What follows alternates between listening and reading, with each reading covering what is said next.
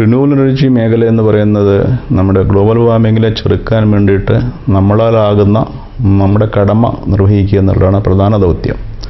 അതിൽ നിന്നും നമ്മൾ എനർജി ജനറേറ്റ് ചെയ്യുന്നു, സെൽഫ് സഫിഷ്യൻ്റ് ആവുന്നു, നമ്മുടെ എനർജി ബില്ല് കുറയ്ക്കുന്നു എന്നൊക്കെ പറയുന്നതിൻ്റെ സെക്കൻഡറി എഫക്ട്സ് മാത്രമാണ്. നമുക്കറിയാം 2070 ആകുമ്പോഴത്തേക്ക് ഇന്ത്യ ഗവൺമെൻറ് ടാർഗറ്റ് ചെയ്തിരിക്കുന്ന നെറ്റ് സീറോ എനർജി കണ്ടീഷൻ, അതായത് നമ്മുടെ ആവശ്യത്തിന് നമ്മൾ നമ്മുടെ സ്വന്തമായി തന്നെ എനർജി ഉത്പാദിപ്പിച്ചിട്ടുണ്ടാകണം. ഒരു എനർജി പിരമിഡ് പോലെയാണ്. അതായത് നെറ്റ് സീറോ എനർജി ബിൽഡിംഗ് അല്ലെങ്കിൽ നെറ്റ് സീറോ കാർബൺ എമിഷൻ എന്ന് പറഞ്ഞു കഴിഞ്ഞാൽ ഒരു എനർജി പിരമിഡാണ്. ആ പിരമിഡിൻ്റെ അകത്തെ ഏറ്റവും ബോട്ടം ഭാഗം എന്ന് പറഞ്ഞു കഴിഞ്ഞാൽ എനർജി കൺസർവേഷൻ, അതായത് ആവശ്യമില്ലാത്ത കാര്യങ്ങൾക്കൊന്നും എനർജി ഉപയോഗിക്കാതിരിക്കുക, എനർജിയെ മാക്സിമം എങ്ങനെ കൺസർവ് ചെയ്യുക. അതൊരു ഹാബിറ്റാണ്. ത്രൂ എഡ്യൂക്കേഷൻ നമ്മൾ അച്ചീവ് ചെയ്യേണ്ട അത്യാവശ്യ ഹാബിറ്റാണ്. അതിൻ്റെ മിഡിൽ പാർട്ട് എന്ന് പറയുന്നത് എനർജി എഫിഷ്യൻസിയാണ്. ഇപ്പം നമ്മുടെ വീടുകളിലായാലും ഫാക്ടറികളിലായാലും ഓഫീസിലായാലും എഫിഷ്യൻസി കുറഞ്ഞിട്ടുള്ള ഡിവൈസിനെ എക്യുപ്മെൻറ്റ്സിനെ എല്ലാം എഫിഷ്യൻസി കൂടിയ എക്യുപ്മെൻറ്റ് ഡിവൈസായിട്ട് മാറ്റുക. ഉദാഹരണത്തിന് LED lights, BLDC fan, star rated air conditioner, fridge, ഇതുപോലെയെല്ലാം മാറ്റുമ്പോൾ തന്നെ അതാണ് എനർജി എഫിഷ്യൻസി. ഇനി അതിൻ്റെ ടോപ്പ് പാർട്ട് മാത്രമാണ് റിന്യൂവബിൾ എനർജി. അതായത് നമ്മൾ ഫൊസൈൽ ഫ്യൂവലിൽ നിന്ന്, കൽക്കരിയിൽ നിന്നും, കോളിൽ നിന്നും ഗ്യാസിൽ നിന്നും ഒക്കെ കിട്ടുന്ന എനർജിക്ക് പകരം റിന്യൂവബിൾ എനർജി, അതായത് സോളാറിൽ നിന്നും വിൻഡിൽ നിന്നുള്ള എനർജി ഉപയോഗിക്കുക എന്നുള്ളത്. അപ്പം 2070 നമ്മൾ ഈ പറഞ്ഞിരിക്കുന്ന ഫൊസൈൽ ഫ്യൂവലിൽ നിന്ന് മൊത്തമായിട്ട് മാറി റിന്യൂവബിൾ എനർജിയിലേക്ക് എത്തുക എന്ന ടാർഗറ്റിൽ നമുക്ക് ഓരോ 10 വർഷം കൂടുമ്പോഴും ഗവൺമെൻറ് ഓരോ ടാർഗറ്റ് ഫിക്സ് ചെയ്തിട്ടുണ്ട്. അതായത് പ്രധാനമായിട്ടും 2 കാര്യങ്ങൾ അച്ചീവ് ചെയ്യേണ്ട. ഒന്ന് കാർബൺ ഫ്രീ ഗ്രിഡ്, അതായത് നമ്മുടെ മെയിൻസിൽ നിന്ന് കിട്ടുന്ന സപ്ലൈ കാർബണിയെന്നല്ലാത്ത സപ്ലൈ. രണ്ടാമത് ഫൊസൈൽ ഫ്യൂവൽ ഫ്രീ ട്രാൻസ്പോർട്ടേഷൻ എന്ന് വെച്ച് കഴിഞ്ഞാൽ നമ്മുടെ ഇപ്പോഴത്തെ ട്രാൻസ്പോർട്ടേഷൻ പെട്രോളും ഡീസലും ഗ്യാസും ഒക്കെ ഉപയോഗിക്കുന്നതിന് പകരം ഇലക്ട്രിക് വെഹിക്കിൾസ്. ഇത് 2 അച്ചീവ് ചെയ്താൽ മാത്രമേ നമുക്ക് ഈ നിലവാരത്തിലെത്താൻ പറ്റത്തുള്ളൂ. അപ്പോൾ ഇതിനെല്ലാം ഗവൺമെൻറ് ടാർഗറ്റ് ഫിക്സ് ചെയ്തിട്ടുണ്ട്. 2030 ആകുമ്പോഴത്തേക്ക് ഓൾമോസ്റ്റ് 40% ബസ്സസും 30% പ്രൈവറ്റ് കാറും 70% കൊമേഴ്ഷ്യൽ വെഹിക്കിൾസും 80% 2 വീലേഴ്സും 3 വീലേഴ്സും ഇലക്ട്രിക് ആകണമെന്നുമാണ്. അതുപോലെ തന്നെ ഇപ്പം നമ്മുടെ ഇന്ത്യ ഗവൺമെൻറ്റിൻ്റെ പരിശ്രമഫലമായി ഏകദേശം 175 GW of renewable energy already നമുക്ക് എത്തിക്കഴിഞ്ഞു മോറോർലെസ്. അപ്പോൾ 2030 ആകുമ്പോഴത്തേക്ക് 500 GW എത്തിക്കുക എന്നുള്ളതാണ്.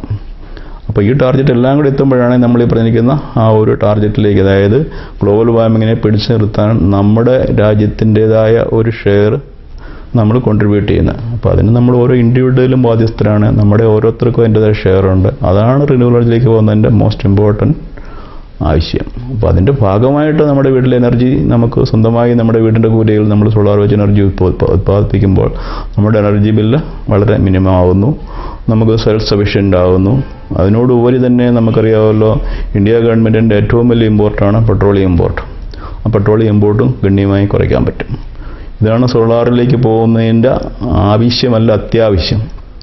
റീസെൻ്റ്ലി നമ്മുടെ ഈജിപ്തിൽ കൺക്ലൂഡ് ചെയ്ത COP27, അതായത് ഈ കാലാവസ്ഥ വ്യതിയാനത്തെ പറ്റിയുള്ള ലോകരാഷ്ട്രങ്ങളുടെ മീറ്റിങ്ങുകളിൽ UN സെക്രട്ടറി ജനറലിൻ്റെ ഒരു ഉദ്ബോധനമുണ്ട്, ചേഞ്ച് ഓർ പെരിഷ്. അതായത് നിങ്ങളുടെ മുമ്പിൽ 2 ആൾട്ടർനേറ്റീവേ ഉള്ളൂ. ഒന്നിൽ പെരിഷ്, നമുക്കാർക്കും ഇഷ്ടമില്ലാത്തതാണ്, പറ്റാത്തതാണ്. ചേഞ്ച് എന്ന് പറഞ്ഞാൽ വെരി ഫാസ്റ്റ് ട്രാൻസിഷൻ. അതായത് നമ്മൾ റിന്യൂവബിൾ എനർജിയിലേക്കുള്ള ട്രാൻസിഷൻ്റെ സ്പീഡ് വളരെയധികം കൂട്ടേണ്ട സമയം അതിക്രമിച്ചിരിക്കുന്നു. അപ്പോൾ അവിടെയാണ് നമ്മൾ നിൽക്കുന്നത്, അവിടെയാണ് നമ്മൾ കോൺട്രിബ്യൂട്ട് ചെയ്യേണ്ടത്. എല്ലാ വീട്ടിലും സോളാർ പാനൽ ആവശ്യമുണ്ട്. എല്ലാ വീട്ടിലും സോളാർ പാനൽ ആവശ്യമായെങ്കിൽ മാത്രമേ നമ്മൾ ഈ പറയുന്നൊരു സോളറൈസേഷൻ എത്തത്തുള്ളൂ. നമുക്കറിയാമല്ലോ, ഏതൊരു ചേഞ്ചും കമ്മ്യൂണിറ്റിയിലെ സൊസൈറ്റിയിലെ ഏതൊരു ചേഞ്ചും അത് സമൂഹത്തിൻ്റെ താഴേക്കിടയിലുള്ള ആൾക്കാരിൽ എത്തുമ്പോൾ മാത്രമേ അതൊരു എഫക്റ്റീവ് ആകത്തുള്ളൂ. ഉദാഹരണത്തിന് കേരളത്തിൽ ഏകദേശം 1,20,00,000 ഇലക്ട്രിസിറ്റി കൺസ്യൂമേഴ്സ് ഉണ്ട്. ഇതിൻ്റെ അകത്തെ പകുതിയിൽ കൂടുതലും 100 യൂണിറ്റ് കൂടുതൽ താഴെ, അതായത് ഒരു ലോ മിഡിൽ ക്ലാസ് ഫാമിലീസാണ്. അപ്പോൾ അവർക്കിടെ സോളാറിൽ എത്തിയാൽ മാത്രമേ നമ്മൾ ഈ നാട് സോളാറിലെന്ന് പറയാൻ പറ്റത്തുള്ളൂ. സോ എല്ലാ വീടുകളിലും സോളാർ അത്യാവശ്യമാണ്. നേരത്തെ പറഞ്ഞതുപോലെ ഈ സോളാർ എത്തിക്കുക എന്നുള്ളത് നമ്മുടെ എല്ലാവരും കടമയാണ്. റിന്യൂവബിൾ എനർജിയിലേക്ക് മാറാൻ കടമയാണ്. അതുകൊണ്ട് എല്ലാ വീട്ടിലും സോളാർ എത്തുക എന്നുള്ളത് ആവശ്യമാണ്, ആവശ്യമല്ല അത്യാവശ്യമാണ്. ഒരു വീട്ടിൽ KSEBയിൽ നിന്ന് സോളാറിലേക്ക് മാറാനുള്ള തീരുമാനം എപ്പോൾ എടുക്കണം? അതിന് എന്തെങ്കിലും മാനദണ്ഡങ്ങളുണ്ടോ? KSEBയിലേക്ക് മാറാനുള്ള തീരുമാനം ഓൾറെഡി എടുക്കേണ്ട സമയം അതിക്രമിച്ചിരിക്കുകയാണ്. അതിന് പ്രത്യേകമായൊരു ടൈം ഫ്രെയിമിൻ്റെ ആവശ്യമില്ല. അപ്പം നമുക്കിപ്പോൾ ആണെങ്കിൽ KSEBയിൽ അതിനുവേണ്ടി അല്ലെങ്കിൽ ഇന്ത്യ ഗവൺമെൻറ്റിൻ്റെ MNREയുടെ ഭാഗമായിട്ട് സബ്സിഡി പ്രോഗ്രാംസ് ഉണ്ട്. അപ്പോൾ നമുക്കിപ്പോൾ മാറുകയാണെങ്കിൽ സബ്സിഡിയുടെ ഉപയോഗം കിട്ടാം. സബ്സിഡി ദീർഘനാളുകൾ നിലനിൽക്കുന്നതല്ല. അപ്പോൾ ഇപ്പോഴാണെങ്കിൽ നമുക്ക് ആ ഒരു ഉപയോഗം കൂടെ കിട്ടാം. തന്നെയല്ല നാൾക്കുനാൾ മുന്നോട്ട് പോകുന്തോറും സോളാറിൻ്റെ വില വർദ്ധിച്ചുകൊണ്ടേയിരിക്കും. അതുകൊണ്ട് നമുക്ക് എത്രയും പെട്ടെന്ന് മാറുന്നു അത്രയും നല്ലത് നമുക്ക് ഗുണകരമാകും. സോളാർ പാനൽ സ്ഥാപിക്കാനുള്ള ശരിയായ നടപടിക്രമം എങ്ങനെയാണെന്ന് വിവരിക്കാമോ? സോളാർ നമുക്ക് 2 type of solar, 3 type of solar ഉണ്ട്. ഒന്ന് off grid, on grid, hybrid. Off grid എന്ന് പറഞ്ഞു കഴിഞ്ഞാൽ നമ്മൾ സാധാരണ വീട്ടിലൊരു ഇൻവെർട്ടർ വെക്കുന്നത് പോലെ, അതായത് ഇൻവെർട്ടറും ബാറ്ററിയും വെക്കുന്നത് പോലെ അഡീഷണലി സോളാർ പാനലും കൂടെ വെച്ചിട്ട് നമുക്ക് സ്വന്തമായിട്ട് ചെയ്യാം. അതിന് പ്രത്യേകിച്ചൊരു അനുമതി ആവശ്യമില്ല. പക്ഷേ ഓൺ ഗ്രിഡ് എന്ന് പറയുമ്പോൾ നമ്മൾ പവർ ജനറേറ്റ് ചെയ്ത് KSEBിയുടെ ഗ്രിഡിലേക്ക് ഇഞ്ചെക്ട് ചെയ്തിട്ട് തിരിച്ചെടുക്കുകയാണ് നെറ്റ് മീറ്ററിംഗ് സംവിധാനത്തിൽ കൂടെ. അതിന് അവരുടെ അനുമതി ആവശ്യമുണ്ട്. ആ ഒരു പ്രൊസീജിയർ ഉണ്ട്. ആ പ്രൊസീജിയർ വഴി വേണം പോകാൻ. ഹൈബ്രിഡ് എന്ന് പറയുന്നത് രണ്ടും കൂടെ ഒരു മിക്സാണ്. അതായത് നമ്മൾ ബാറ്ററി സപ്പോർട്ടും ഉണ്ടാവും, എക്സസ് എനർജി KSEBിക്ക് കൊടുക്കുകയാണ്.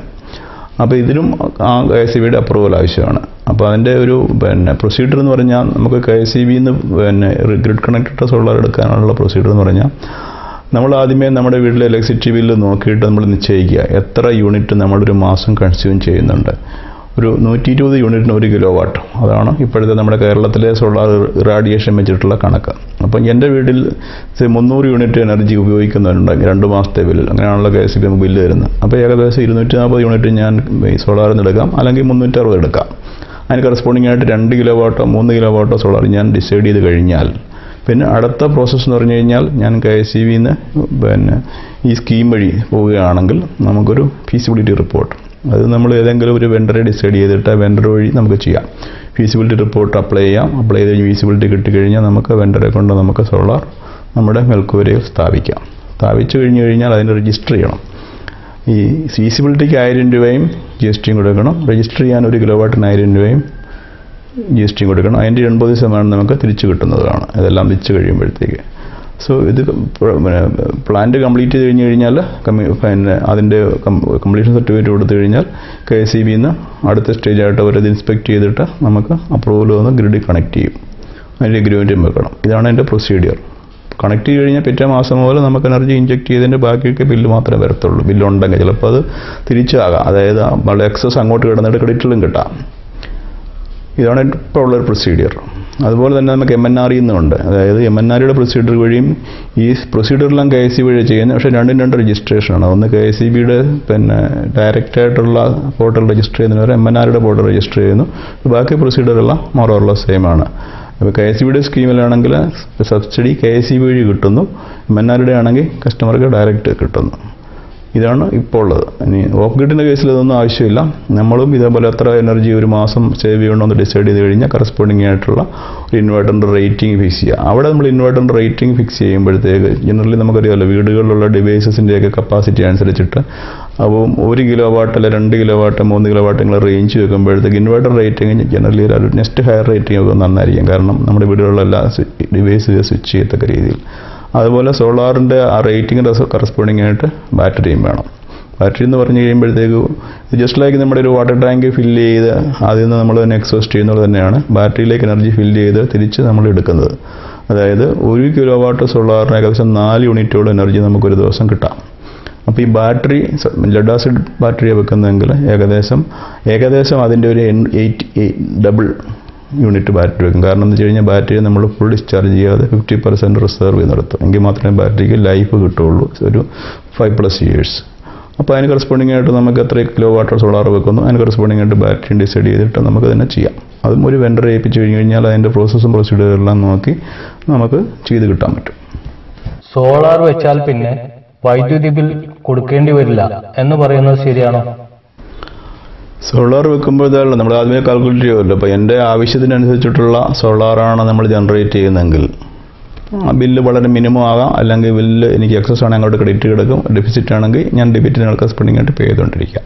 അപ്പോൾ എല്ലാ മാസത്തിനും സോളാർ ജനറേഷൻ ഈക്വലായിരിക്കത്തില്ല. കാരണം സണ്ണി മന്ത്സ് ഫോർ എക്സാമ്പിൾ നമുക്ക് റെയിനി സീസണിൽ കുറവായിരിക്കും. അപ്പം നാച്ചുറലി നമുക്ക് കുറച്ച് എനർജി KSEBിന്ന് എടുക്കേണ്ടി വരാം. തന്നെയല്ല എപ്പോഴും നമ്മൾ KSEB ഗ്രിഡുമായിട്ടാണല്ലോ അതിലേക്ക് കൊടുക്കുന്നത്. അപ്പോൾ ഗ്രിഡ് എപ്പോഴും നമ്മുടെ വീട്ടിലുണ്ടാവും.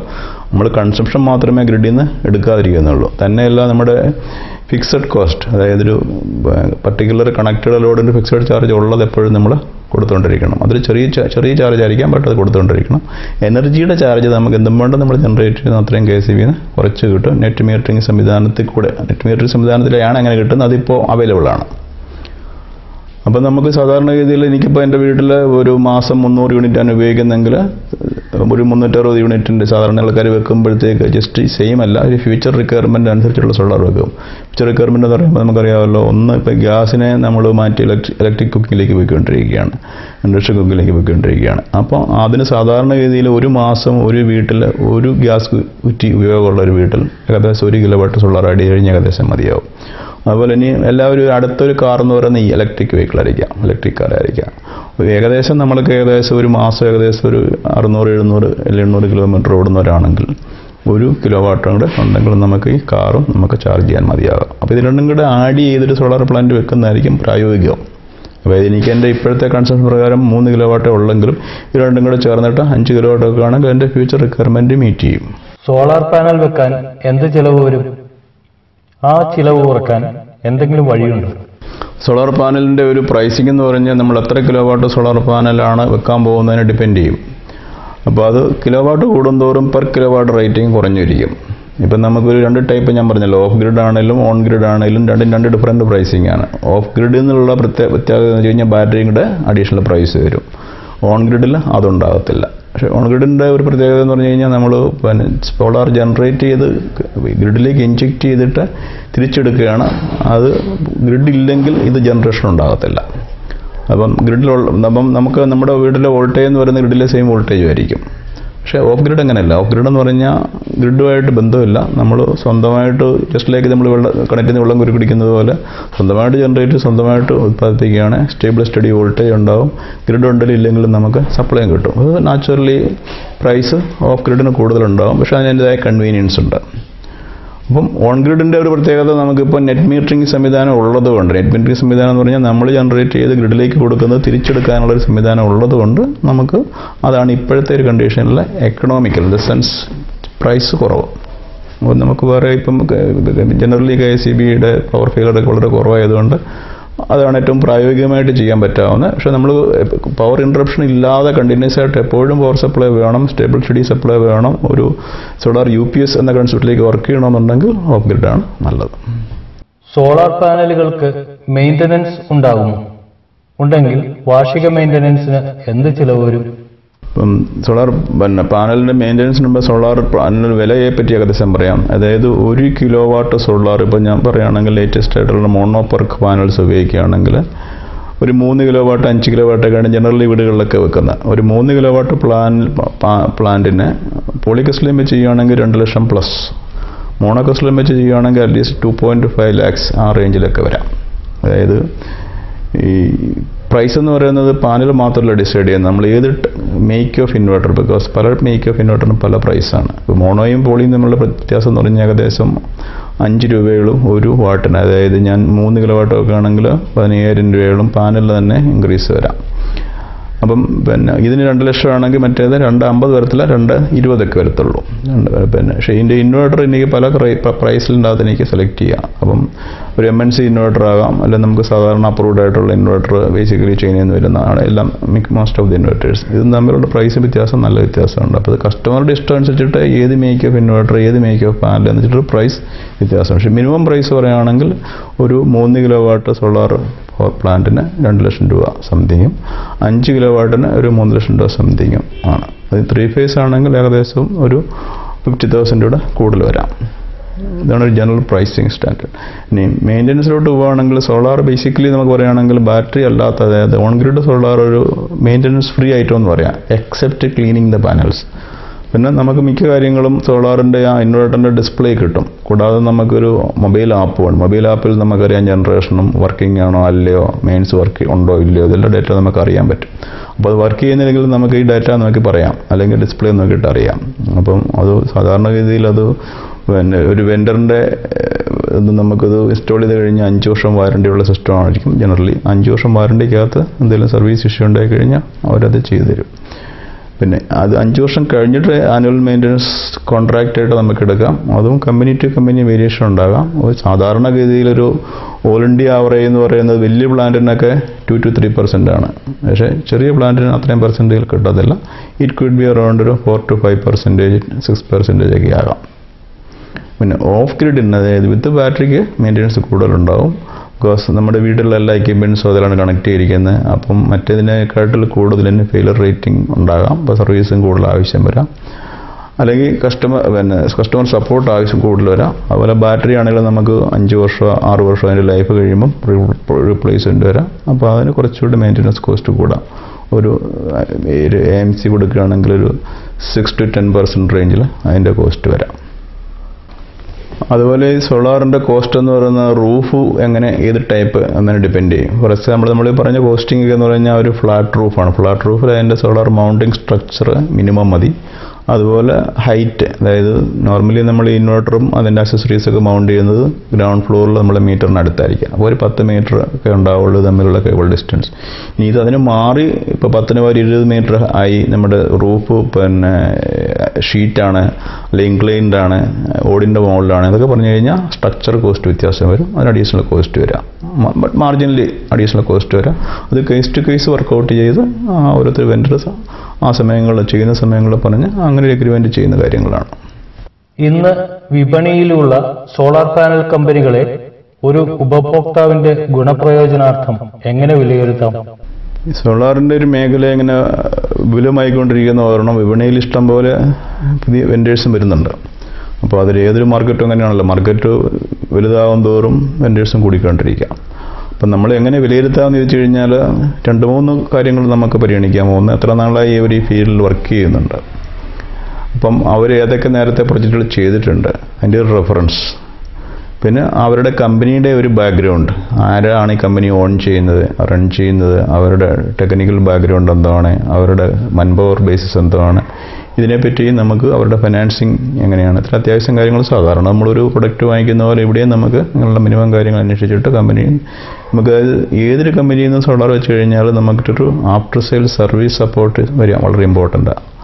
അപ്പോൾ അത് തരാൻ കപ്പാസിറ്റി ഉള്ള ആൾക്കാരായിരിക്കണമെന്ന് നമ്മൾ ഉറപ്പ് വരുത്തുക. പിന്നെ നേരത്തെ മറ്റ് റെഫറൻസ് ഒക്കെ എടുത്തിട്ട് നേരത്തെ കൊടുത്തിടത്തേക്കെല്ലാം അവർ നല്ല സർവീസ് കൊടുക്കുന്നുണ്ടെന്നുള്ളതും ഉറപ്പ് വരുത്തുക. ഇത്രയും ചെയ്താൽ മതി. ട്രസ് വർക്ക് ചെയ്ത വീട്ടിൽ സോളാർ പാനൽ വെക്കാൻ സാധിക്കുമോ? ട്രസ് വർക്ക് ചെയ്തപ്പോൾ ഈ വീടുകളിൽ സാധാരണഗതിയിൽ ഷീറ്റ് റൂഫ് ആയിരിക്കുമല്ലോ. അപ്പോൾ ഷീറ്റ് റൂഫിൽ നമുക്ക് സോളാർ പാനൽ വെക്കാം.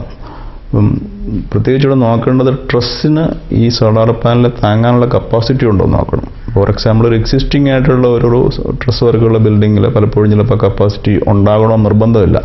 അങ്ങനെയുള്ള കേസിൽ നമ്മൾ ഒരു അഡീഷണൽ സ്ട്രക്ചർ താഴെ നിന്ന് തന്നെ, അതായത് റൂഫിൽ നിന്ന് തന്നെ എക്സ്റ്റെൻഡ് ചെയ്തിട്ട് ഒരു ഫ്രെയിം വർക്ക് ഉണ്ടാക്കി അതിൽ വെക്കുന്നതായിരിക്കാം നല്ലത്. അതല്ല ട്രസ് ഓൾറെഡി കപ്പബിലിറ്റി ഉള്ളതാണെങ്കിൽ അതിൽ തന്നെ നമുക്ക് ക്ലാമ്പ് ഫിക്സ് ചെയ്തിട്ട് വെക്കാം. ഉള്ളിലേക്ക് നമ്മൾ ഈ റൂഫിൻ്റെ ടെമ്പറേച്ചർ സോളാറിലേക്ക് പോകാത്ത രീതിയിലുള്ള ഒരു ഗ്യാപ്പ് കീപ്പ് ചെയ്യണം. ഒരു 4 ഇഞ്ചെങ്കിലും ഗ്യാപ്പ് സോളാർ പാനലും റൂഫും തമ്മിൽ കീപ്പ് ചെയ്യണം. സോളാർ പാനലുകൾ വെക്കാൻ ഉദ്ദേശമുള്ള വീടുകളിൽ ട്രസ് വർക്ക് ചെയ്യുമ്പോൾ എന്തെല്ലാം ശ്രദ്ധിക്കണം? ഇപ്പം നമുക്കറിയാമല്ലോ, സോളാർ ഈ ട്രസ്സിൻ്റെ മുകളിൽ സോളാർ വെക്കാൻ നമ്മൾ ഉദ്ദേശമുള്ളത് കൊണ്ട് തന്നെ ആ ട്രസ് വർക്കിന് കുറച്ചുകൂടെ സ്ട്രെങ്ത് ഉള്ളത്, അതായത് സോളാർ പാനൽ താങ്ങാനുള്ള സ്ട്രെങ്ത് ഉണ്ടായിരിക്കണം. അതുപോലെ ഈ സോളാർ നമ്മൾ കഴിയുന്നത്ര സൗത്ത് ഓറിയൻറ്റഡ് ആണ്. ബിക്കോസ് നമ്മുടെ സണ്ണിൻ്റെ ഒരു ഓറിയൻറ്റേഷൻ സൗത്ത് ഓറിയൻറ്റഡ് ആണല്ലോ ഇവിടെ. കാരണം സൗത്തിലേക്ക് സ്പേസ് കിട്ടാവുന്ന രീതിയിലും വെക്കുന്നതായിരിക്കും ഏറ്റവും അഭികാമ്യം. സോളാർ സബ്സിഡി എന്തൊക്കെയാണ്? അത് എങ്ങനെയാണ് ക്ലെയിം ചെയ്യേണ്ടത്?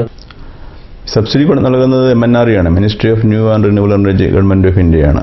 അത് ഇപ്പം നമ്മുടെ സ്റ്റേറ്റിൽ അതിൻ്റെ നോഡൽ ഏജൻസി എന്ന് പറയുന്നത് നമ്മുടെ ഇലക്ട്രിസിറ്റി ബോർഡാണ്. ഇലക്ട്രിസിറ്റി ബോർഡ് വഴി കിട്ടുന്നുണ്ട്. അതിൻ്റെ ഒരു എക്സ്റ്റൻഷനായിട്ട് നമ്മുടെ അനർട്ട് വഴി ചെയ്യുന്നുണ്ട് പ്രൊജക്റ്റുകൾ. അപ്പോൾ അതിൻ്റെ പ്രൊസീജിയർ എന്ന് പറഞ്ഞു കഴിഞ്ഞാൽ ആ ഒരു എഗെയിൻസ്റ്റ് ദ ടെൻഡറിന് ഓൾറെഡി അവരൊരു പ്രൈസ് അറൈവ് ചെയ്തിട്ടുണ്ട് ഓരോ കിലോ വാട്ടിന്. അപ്പോൾ നമ്മൾ അതിന് എഗെയിൻസ്റ്റ് ആയിട്ട് അവരുടെ സൈറ്റിൽ കയറി രജിസ്റ്റർ ചെയ്യുക. രജിസ്റ്റർ ചെയ്തതിൻ്റെ കഴിഞ്ഞ് കഴിഞ്ഞാൽ നമുക്ക് വെൻഡറെ സെലക്ട് ചെയ്യുക. ആ വെൻഡർ തന്നെ നമുക്ക് സപ്പോർട്ട് ചെയ്യും. നമ്മൾ ഫീസിബിലിറ്റി എടുക്കുക, രജിസ്റ്റർ ചെയ്യുക, സോളാർ പാനൽ ഇൻസ്റ്റാൾ ചെയ്യുക. അത് കഴിഞ്ഞ് എൻ്റെ എഗ്രിമെൻറ്റിനുള്ള പേപ്പറുകളൊക്കെ റെഡിയാക്കി കൊടുക്കുക, കണക്ടിവിറ്റി ഇൻസ്പെക്ഷൻ, ഇതെല്ലാം അവർ നമ്മളെ സപ്പോർട്ട് ചെയ്യും. ഇത്രയും കഴിഞ്ഞ് കഴിഞ്ഞാൽ ഓൾറെഡി കണക്ട് ചെയ്ത് അതിൻ്റെ ഇൻസ്പെക്ഷൻ കഴിഞ്ഞ് കഴിഞ്ഞാൽ നമുക്ക് 2 സ്കീം ഉണ്ടോന്ന്. MNREയുടെ ഡയറക്റ്റ് സ്കീം, നമ്മൾ പേപ്പേഴ്സ് എല്ലാം MNREയുടെ പോർട്ടലിൽ അപ്ലോഡ് ചെയ്ത് കഴിഞ്ഞ് കഴിഞ്ഞാൽ, അക്കൗണ്ട് ഡീറ്റെയിൽസ് ഉൾപ്പെടെ അപ്ലോഡ് ചെയ്ത് കഴിഞ്ഞ് കഴിഞ്ഞാൽ നമുക്ക് പേയ്മെൻറ്റ് നമ്മുടെ ഈ സബ്സിഡി നമ്മുടെ അക്കൗണ്ടിലേക്ക് എത്തും. KCB വഴിയുള്ളതാണെങ്കിൽ, അതായത് ഓൾറെഡി വെൻഡേഴ്സിനാണ് അവർ ഈ സബ്സിഡി കൊടുക്കുന്നത്. അപ്പോൾ വെൻഡേഴ്സ് നമ്മുടെ കയ്യിൽ നിന്ന് അതിൻ്റെ ബാക്കിയാണ് വാങ്ങിക്കുന്നത്. അപ്പോൾ അവർക്ക് കിട്ടിയിട്ടുള്ള സബ്സിഡി. സോളാർ സ്ഥാപിക്കാൻ നേരിട്ട് സോളാർ കമ്പനികളെ വിളിക്കുന്നതോ അതോ ഒരു സോളാർ എനർജി കൺസൾട്ടന്റ് വഴി പോകുന്നതാണോ നല്ലത്? കൺസൾട്ടൻ്റ് ആവശ്യം ചെറിയ പ്ലാന്റിനൊന്നും ആവശ്യം ഉണ്ടാവില്ല. കാരണം ഒരു കൺസൾട്ടൻറ്റിനുള്ള എക്സ്പെൻസും കൂടെ ആഡ് ചെയ്യുമ്പോൾ നമുക്കതൊരു വർത്താകണമെന്നില്ല. അതേസമയം നമുക്ക് റെസിഡൻഷ്യൽ ആപ്ലിക്കേഷൻ എന്ന് പറഞ്ഞാൽ സാധാരണ ഇതിൽ ഇതുപോലെ ഒരു 2, 3, 5, 10 മാക്സിമം ആ റേഞ്ചാണ് ജനറലി വരുന്നത്. അവിടെയൊക്കെ നമുക്ക് ഓൾറെഡി ഇതുപോലുള്ള അപ്രൂവ്ഡ് വെൻഡേഴ്സ്, ഫോർ എക്സാമ്പിൾ ഇപ്പോൾ 2 സ്കീമിൽ നേരത്തെ പറഞ്ഞിരിക്കുന്ന സബ്സിഡി സ്കീം എടുക്കുകയാണെങ്കിൽ KCBയിലും ഒരു അപ്രൂവ്ഡ് വെൻഡേഴ്സ് ഉണ്ട്, MNREയുടെ സ്കീമിലും ഓൾറെഡി വെൻഡേഴ്സ് രജിസ്റ്റേഡ് ഉണ്ട്. ഇവരാരെങ്കിലും വെക്കുമ്പോഴത്തേക്ക് അവരെ ഓൾറെഡി ചെയ്യാൻ കേപ്പബിൾ ഉള്ള ആൾക്കാരാണ്, അവരെ കണ്ട് ചെയ്യാം. പിന്നെ ഉള്ളി തിങ് നമ്മൾ സെലക്ട് ചെയ്യുമ്പോൾ നേരത്തെ പറഞ്ഞിരിക്കുന്ന പോലെ അവരുടെ റെഫറൻസും അവരുടെ ബാക്ക്ഗ്രൗണ്ടും അവരുടെ കേപ്പബിലിറ്റിയും ആഫ്റ്റർ സെയിൽ സപ്പോർട്ടും എല്ലാം നമ്മളൊന്ന് മനസ്സിലാക്കിയിട്ട് ചെയ്യുക, അത്രയേ ഉള്ളൂ. സോളാർ ഉപയോഗിക്കാൻ ഇപ്പോഴുള്ള വൈദ്യുതി വയറിങ്ങുകൾ മാറ്റേണ്ടതുണ്ട്.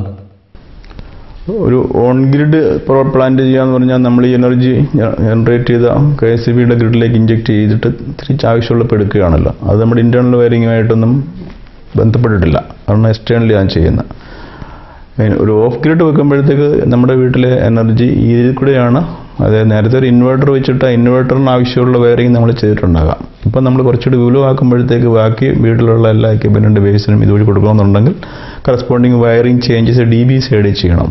മെയിൻ വയറിങ് ചേഞ്ച് ആവശ്യം ഉണ്ടാകത്തില്ല.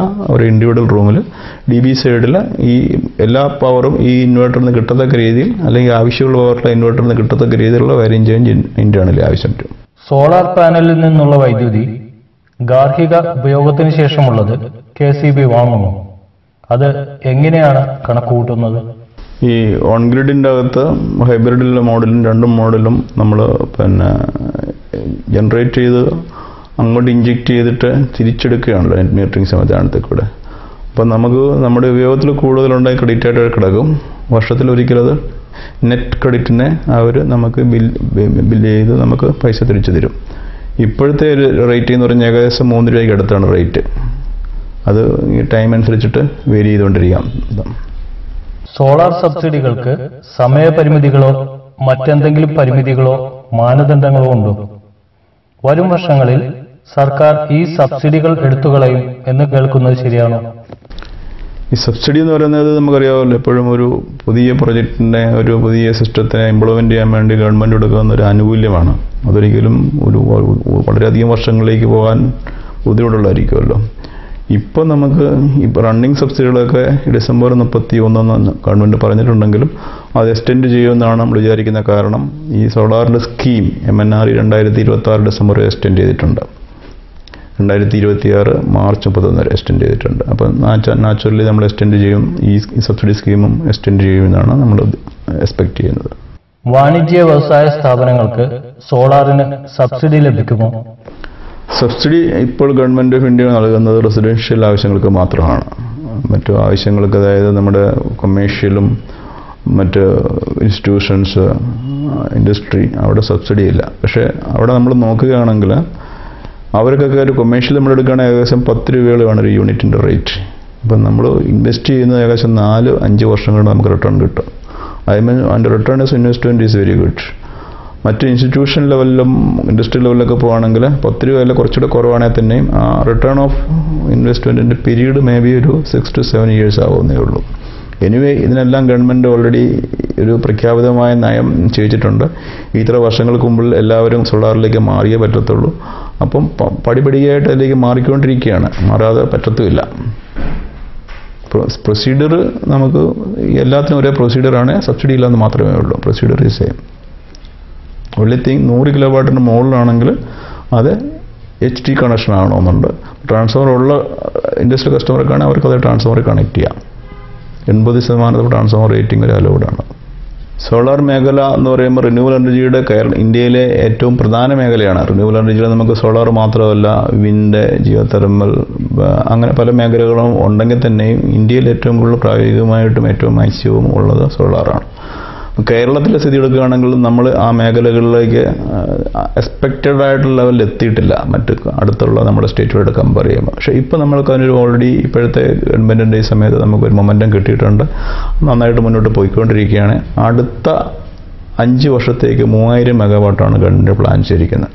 3000 മെഗാവാട്ട് നമ്മളിവിടെ ആയിക്കഴിഞ്ഞ് കഴിഞ്ഞാൽ നമുക്ക് കുറച്ചുകൂടി നല്ലൊരു പെനട്രേഷൻ ആകും. പക്ഷേ കേരളത്തിൽ നമുക്കറിയാമല്ലോ, ഏകദേശം 3.5 കോടി ജനങ്ങളുള്ള കേരളത്തിൽ അതിനുള്ള ഏകദേശം 1,30,00,000 20 ലക്ഷത്തോളം റെസിഡൻഷ്യൽ കസ്റ്റമേഴ്സും ബാക്കി ഇൻഡസ്ട്രി ഇൻസ്റ്റിറ്റ്യൂട്ട്സ് എല്ലാം കൂടെ നോക്കി കഴിഞ്ഞ് കഴിഞ്ഞാൽ മൊത്തത്തിലേക്ക് സോളാർ മാറാനായിട്ട് നമുക്ക് ഉള്ള ഒരു പ്രായോഗിക ബുദ്ധിമുട്ടെന്ന് പറഞ്ഞാൽ നമുക്ക് ലാൻഡ് വലിയ മറ്റ് സ്റ്റേറ്റുകൾ ലാൻഡ് സോളാർ വെച്ചിട്ടാണ്, ഗ്രൗണ്ട് ബൗണ്ടറാണ്. ഇവിടെ നമുക്ക് ഗ്രൗണ്ടിനൊരു സ്കേഴ്സിറ്റി ഉണ്ട്. പക്ഷേ നമുക്ക് ഗവൺമെൻറ് ഓൾറെഡി അലൗഡ് ആണ്. അതായത് വേസ്റ്റ് ലാൻഡ്, വെറ്റ് ലാൻഡ്,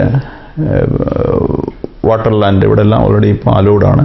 പിന്നെ നമുക്ക് കേരളത്തിൽ ഇഷ്ടംപോലെ റൂഫ് ആവശ്യം ഉണ്ട്. എല്ലാ വീടുകളിലും ഓരോ കിലോവാട്ട് വെച്ചാൽ തന്നെ നമുക്ക് 10,000 മെഗാവാട്ടിൽ കൂടുതലുള്ള സോളാർ വെക്കാനുള്ള സ്പേസ് ഉണ്ട് റൂഫിൽ മാത്രമായിട്ട്. അപ്പോൾ തീർച്ചയായിട്ടും നമുക്കത് വളരെ സ്പീഡിൽ മുന്നോട്ട് പോകുന്ന ഒരു സ്ഥിതിയിലേക്ക് കൊണ്ടുവരണം. അതിന് അത്യാവശ്യം നമ്മുടെ സമൂഹത്തിന് താഴേക്കിടയിലുള്ളവരെ ഇതിൽ ഉൾപ്പെടുത്തി ചെറിയ റേറ്റിങ്ങിൽ മുതൽ വരിക എന്നുള്ളതാണ്. അപ്പം വലിയ റേറ്റിങ്ങും പൈസകൾ റിച്ച് ആൾക്കാരുടെയും ഒരു പ്രൊഡക്റ്റ് ഒരു റിക്വയർമെൻറ്റിനൊക്കെ ഉപരി ആ ഒരു ലെവലിലേക്ക് നമ്മൾ എത്തിക്കുക എന്ന് വെച്ച് കഴിഞ്ഞാൽ എത്രയും പെട്ടെന്ന്, കാരണം കേരളത്തെ സംബന്ധിച്ചിടത്തോളം ഇത്രയധികം ഇൻഡിക്കേറ്റഡ് ആയിട്ടുള്ള സൊസൈറ്റിയിൽ ഇത് വളരെ നേരത്തെ തന്നെ പോപ്പുലറൈസ് ആകേണ്ട ഒരു സബ്ജക്റ്റും ഒരു സിസ്റ്റമായിരുന്നു.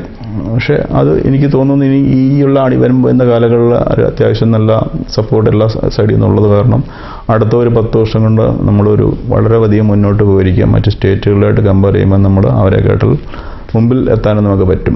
സോളാറിൻ്റെ ഒരു മുന്നോട്ടുള്ള ഗതി എന്ന് പറഞ്ഞു കഴിഞ്ഞാൽ സ്റ്റോറേജ്. അതായത് നമുക്കറിയാം സോളാർ ഒരു മൊത്തം ജനറേഷന് 30% കൂടുതൽ ഗ്രിഡിലേക്ക് പമ്പ് ചെയ്ത് കഴിഞ്ഞാൽ ഗ്രിഡ് അൺസ്റ്റേബിൾ ആവും. അപ്പോൾ അത് സ്റ്റോറേജോടുകൂടി മാത്രമേ നമുക്ക് പറ്റത്തുള്ളൂ. സ്റ്റോറേജ് എന്ന് പറഞ്ഞു കഴിഞ്ഞാൽ നമ്മുടെ ഹൈഡ്രോ പവർ പ്ലാന്റ് സ്റ്റോറേജാണ്, ഇനിയും വരാവുന്ന EVകളിലെല്ലാം ഉള്ള ബാറ്ററികളുടെ സ്റ്റോറേജാണ്, പിന്നെ അല്ലാതെ ഇൻഡിപെൻഡൻ്റ് ആയിട്ടും ബാറ്ററികളെല്ലാം അതിവേഗം വന്നുകൊണ്ടിരിക്കുകയാണ് ഈ സോളാറിന് വേണ്ടിയിട്ട്. സോ അടുത്ത ഒരു 10 വർഷം വളരെ ക്രിട്ടിക്കലാണ്. ഈ മേഖല വളരെയധികം വളരാനുണ്ട്, പുതിയ ടെക്നോളജി വരാനുണ്ട്. അത് വളരെയധികം ജോബ് ഓപ്പർച്യൂണിറ്റീസും പുതിയ എൻ്റർപ്രനേഴ്സിനെ സൃഷ്ടിക്കുന്ന ഒരു മേഖലയാണ്.